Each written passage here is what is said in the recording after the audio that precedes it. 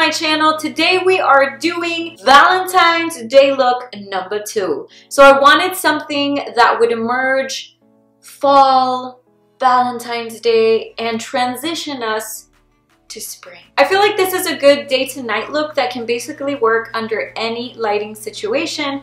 We have a glowy skin, we have a nice like glittery foil on the eye. So if you're interested in recreating this look right here for your Valentine's Day date that you're planning in advance, go ahead and keep on watching.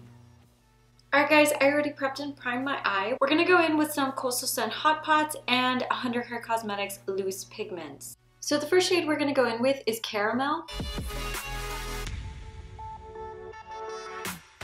Next, we're going to go in with Petal Peach. So basically we want all the yellow and pink tones to be in the background.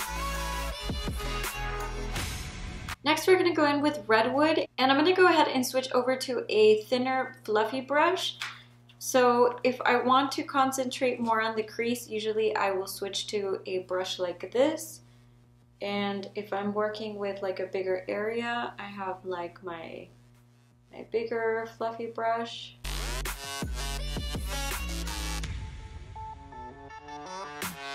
I'm going to go ahead and cut the crease. I'm going to put some in the back of my hand.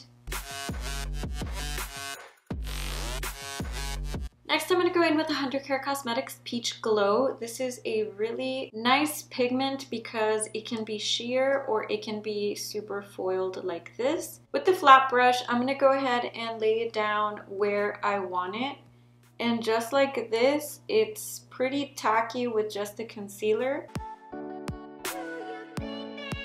So once I lay down where I want it to be, I'm going to go in with a little bit of the Jcat base just so that I can like super secure where this is going to lay down. And I don't want to get a lot, I just want to lay it down so we have that extra security. I'm only going to lay it down where I want most of my pigment, because if I run it all the way to the edge, it's going to be really hard to blend. So I'm just kind of putting it there. Alright, so next I'm going to go in with Vibrant Plum. With these matte bright shades, I find that placing it and minimal blending is going to get you that bright shade that you're looking for, because if I place it, I get like super intense color pigment. But if I just go ahead and blend just like that, like it's either gonna get stuck somewhere or it's going to be harder to blend. So I find that with these kind of shades, I just wanna lay it down and then lightly blend with another brush. So next I'm gonna go in with a super thin fluffy brush. This is the e.l.f. crease brush. I really like it. I'm going to just focus on blending the very edges so that we don't blend away all our color. And I'm gonna extend it just a little bit. So you see how our matte shade is kind of just hanging out in the middle. So I want to place it, blend the top, and then come back so that we can fade that. I'm gonna re-dip into that brighter shade and just kind of reinforce that shade all around. So next I'm going to switch over to a short shader brush, and I'm going to try my best to kind of mix these two shades together. I'm not going too intense because I don't want to get rid of my shimmery shade. I just want to kind of tone down this weird patch that's right here. Alright, so I was kind of able to diffuse it a little bit, but I'm not entirely happy with the blending from really dark to really light. What I recommend for this issue is going in with a mid-tone shade. So I'm going to go in with 100 Hair Cosmetics pigment. This is Blossom. So in here it looks kind of light pink and matte, but it's not at all. This is like a really interesting shade. When you layer it on top of something, it gives you that metallic-y effect that you see right there. So if I just swatch it and blend it here, it pretty much is super light. But if I do it on top of a darker base, it's really going to give me that metallic-y effect. So with that same shader brush, I'm gonna go in with Blossom. and I'm kind of just merging the two shades together. So right on the middle, I'm gonna pack that on. And like I said, at first it's just gonna look like a lilac matte shade, but once it starts kind of blending in there, it will look a lot nicer. So do you see how it went from like almost white lilac to blending against these two shades and creating this like beautiful pinky purple effect? So then I'm gonna go back with that same brush that I used to place that darker purple, and I'm gonna start layering this. So I'm pretty much going back and forth until I get that gradient effect that I'm working with. Until I get that gradient effect that I want between that lighter purple and the darker purple. If you feel that your glittery shade kind of got in the mix, just go ahead and apply, just dab what you have in your brush and just kind of run it over into that lighter lilac shade, and it's going to create that beautiful transition metallic foil so that you have the two shades that blend and fade into each other. Lastly, we're going to start to darken up with Maroon Berry, and I want to grab that same thin fluffy brush and work it into the corners just to go ahead and darken just a bit.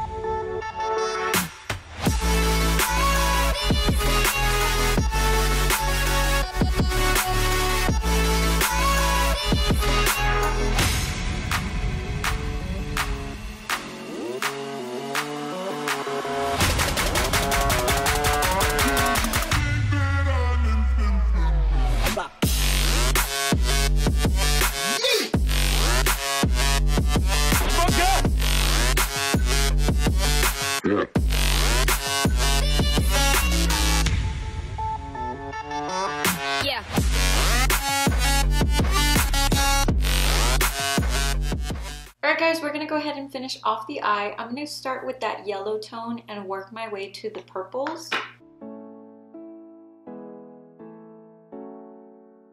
Next, I'm gonna go in with Petal Peach. So I'm gonna go straight into this bright purple shade, and I want to place all of these colors towards the outer edge of the eye. Alright, so I'm going to start darkening up with Maroon Berry, and I like to do this step before I do the waterline, only to see if I'm going to need to retouch it or choose a different color for the waterline. So I try to keep this shade as close as possible to the lash line.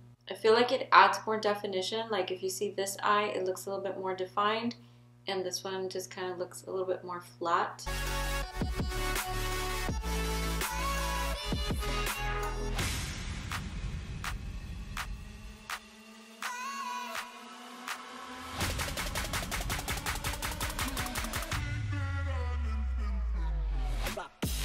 I'm going to go back into Angel's Wings. I really just like this shade because it has a little bit of pink, a little bit of white. So I'm going to just go ahead and lay it down here. And it's going to give me that pink metallic sheen. So I'm going to go ahead and bring it to the inner corner.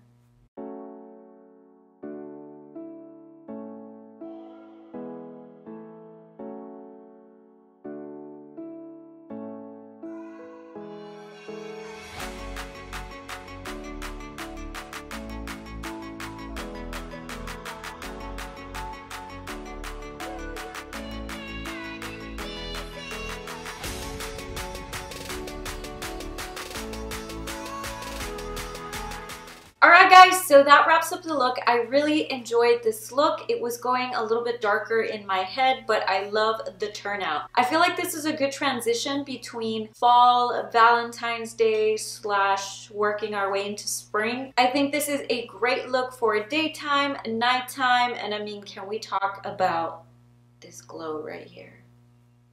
Just. Alright, so let's do a quick review. The NYX lip liner was soft, kind of giving me that like Urban Decay kind of lip liner vibe. So I really like it for the price point. It's a good quality. Let's talk about this Milani liquid lipstick. This is the first time that I try out this liquid lipstick and I've heard so many people rave about it. It is a little bit pricey in the drugstore. It's about $8. And usually when I do a liquid lipstick, I will fill in my entire lip with a lip liner and then top this off. Why do I feel like, do you see that?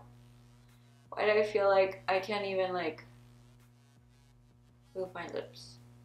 I don't know, this is a no-go for me. I like the smell. I felt like I liked the formula because it was like a one swipe and you're covered, but I feel like it just I never have this issue, and I've had really great dollar lipsticks that perform a little bit better than this. So I say save the $8 and invest in like a Shot Miss A liquid lipstick for $1. Those are really nice and comfortable. If you are a fan of this, enjoy it, love it, but for me this is not gonna work. So for my everyday life, I don't usually wear this much makeup. I'm kind of like a more minimal, but I do have dry, sensitive skin. So I've heard a lot about this one being compared to the Tatcha one, and I don't have the other one to compare it to. I wanted to know if this was going to be really impossible to put on my face, because when I first got it, this looked like super hard, and as you can tell, like I kind of like warm it up and scoop it out. I think it's a nice product. Throughout my day, I feel like it does kind of help my skin look more even, a little bit more blurred. So I feel like for the $8 price point, it is worth a try. I think this is performing really nice throughout my day. So basically I go from 6:30 in the morning all the way to 7 o'clock at night, and I feel like my skin is not over dry, it's not too crazy, so I feel like this is really nice. So the concealer I was originally going to use in this video is from the Candid line. I really enjoy their foundation. As you've seen on my channel lately, that's all I've been using. But this one, they didn't really have a lot of options. This turned out to be $10, which I was like, okay, it's a little pricey. But they only had light, medium, light, and I think like dark. This is my issue with it. I feel like this is super... Okay, so it has like a little cool applicator.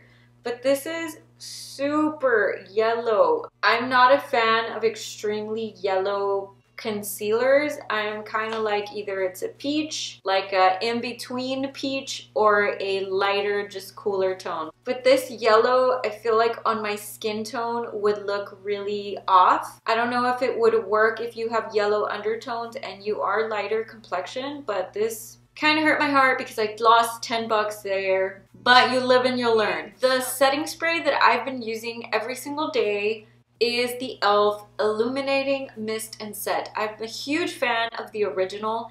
I decided to try this one out, and I first went for the illuminating one because the matte one just, I feel like it could be a little aggressive, especially if I'm having a longer day. This one, I'm already like halfway, and I really enjoy it. Besides the fact that it has a super aggressive spray, I enjoy this one. I feel like it doesn't make me glittery. It doesn't make me greasy either. It just kind of like seals my makeup and takes away the powdery effect. So I'm really enjoying this one. I'll tell you about my matte one, you know, later. Lastly, this little guy right here has been really just light. So lately I've been doing the Pixie challenge. So basically I'm only using Pixie products for my face and seeing how that goes. And lately I feel like I don't want to wear as much powder, and my Jcat's powder is really nice. I don't overdo it either.